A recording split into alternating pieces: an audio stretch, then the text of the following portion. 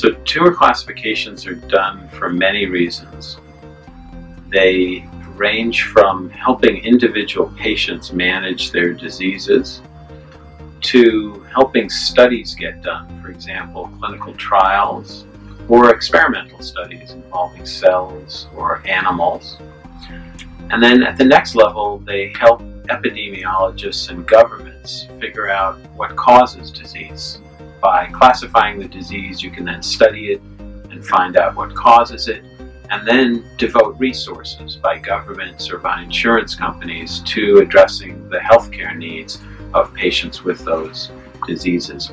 For about 100 years before, tumors were classified by the pathologist looking at a small piece of the tumor given to the pathologist by the surgeon, looking at that small piece under the microscope.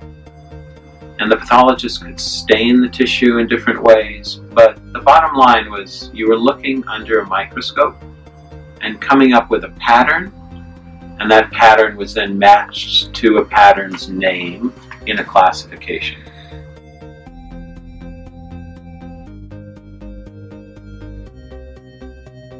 So it was not only the CNS WHO group that decided to revisit it. The whole field of pathology and cancer medicine in general has undergone a revolution over the last 2 decades or so, where we all of a sudden know a lot of the genetic underpinnings of these tumors.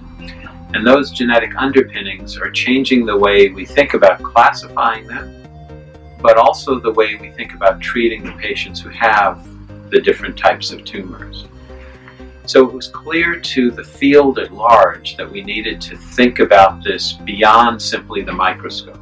So what we did in 2014 was put together a group of leading people in the field of CNS tumor classification.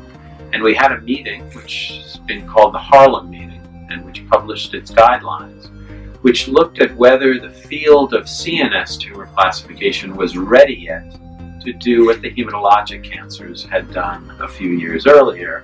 And the answer was a resounding success. Yes, let's go ahead and do it, with some caveats that it would have to be done in a careful, deliberative way.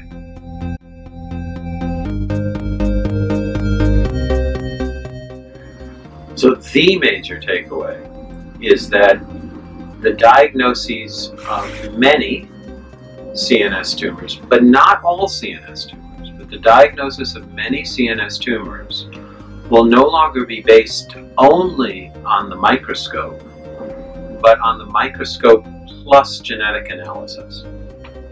That's the major conclusion and the major difference. And for some of the tumors, they are common tumors. For example, if you're talking about adult brain tumors, glioblastoma is one that now gets a genetic analysis in addition to the microscope analysis.